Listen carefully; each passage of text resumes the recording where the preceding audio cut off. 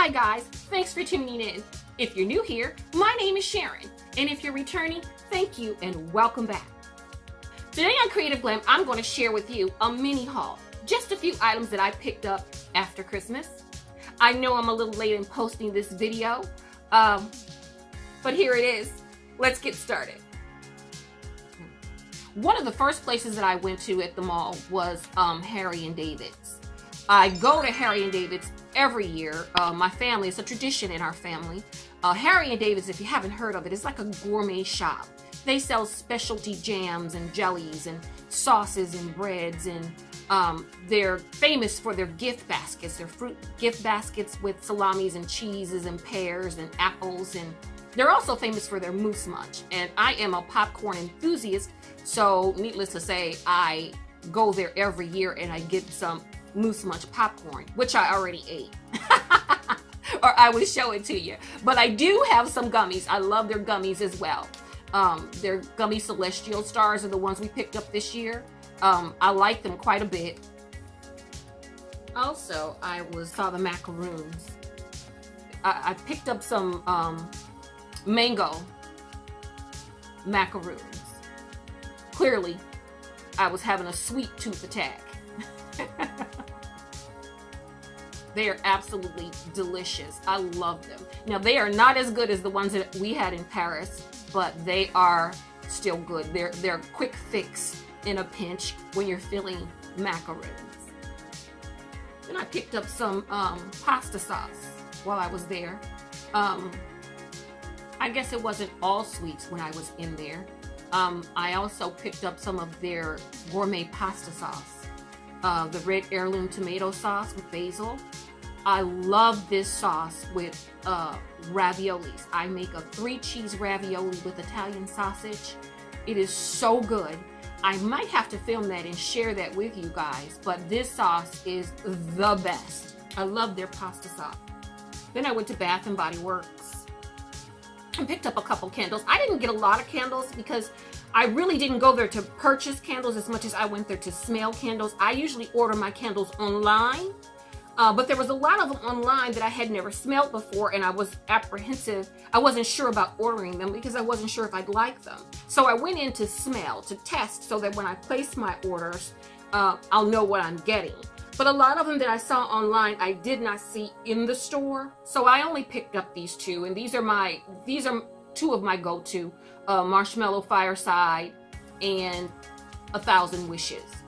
You know what? I would say stacks of paper, the Lalia, the Lalia collection, stacks of paper, smells similar to 1,000 Wishes, except 1,000 Wishes is slightly sweeter.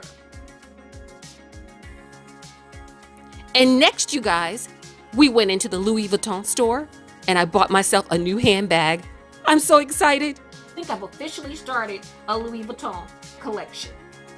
I love this bag. I think it's absolutely gorgeous. I wanted to film inside the store, but they wouldn't let us. There was a line, there were security guards everywhere, and they didn't want us to film.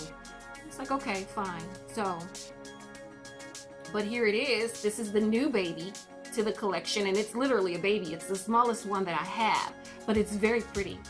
I like it. It is a crossbody.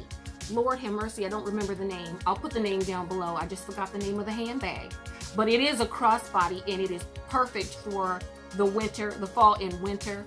You put this on top of your cable, crossbody over your cable knit sweater and a pair of boots. I have a pair of boots that match with this perfectly, and that is my go-to outfit for the winter, the fall and the winter. So I love this little bag. I think it's very cute. I think it's apropos. But this little baby I'm excited about.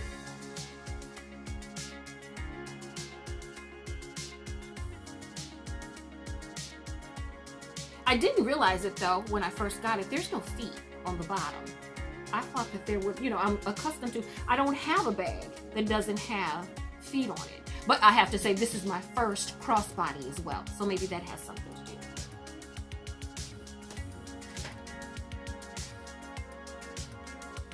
I went to Crate and Barrel. I was looking for pots and pans, and then I saw the salt and pepper shaker, and it reminded me that I could probably upgrade my salt and pepper shaker. I've had them for quite a while. They still work, but they're old, and I decided I'd go with these. These are the spritzer kind. Let's see. Let's take a look.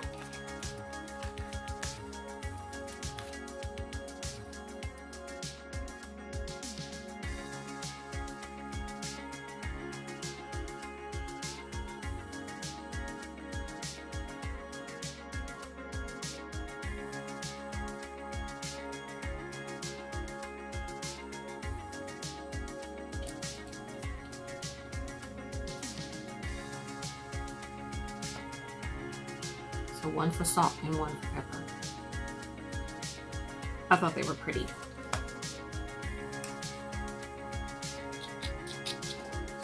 And then I also picked up some pots and pans. I had considered at first getting a whole set, but I didn't get the whole set because it was just too much. I don't cook like that anymore. But I did need some new pots, but I did need some new pieces. So I picked up a couple of these. And this is the Cuisinart Gourmet Stainless Steel Cookware. It can go in the dishwasher, it can go in the oven, and it's the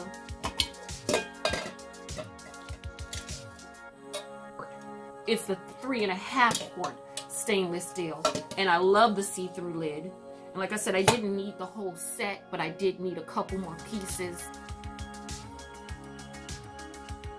Maybe I'll use this and film making my 3-cheese ravioli with Italian sausage in my new Cuisinart pan.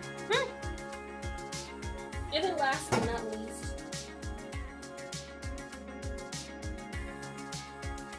I picked this up from Nordstrom's.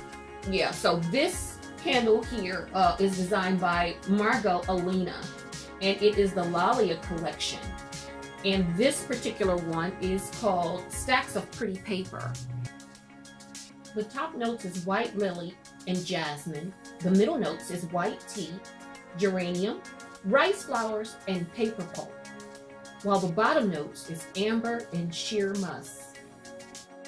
It's a very fresh and clean, it's a light scent. I heard about this candle when Oprah was doing her annual Oprah's Favorite Things. She talked about this collection by Lalia, and I went to Nordstrom's and I found it, and it smells so good.